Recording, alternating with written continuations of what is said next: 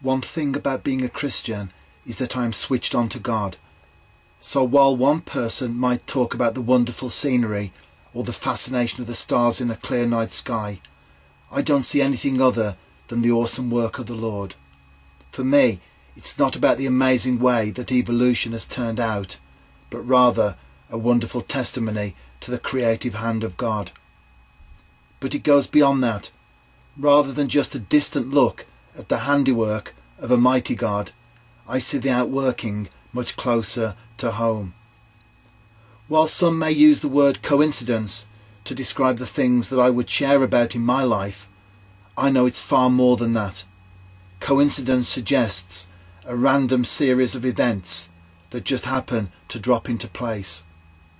But when I look at the pattern of things, I see the great works of a mighty God. Too much happens for it to be chance.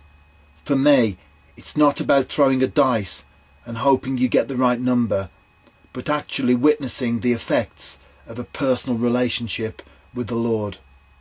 Indeed, as today's devotion verse tells us, great are the works of the Lord.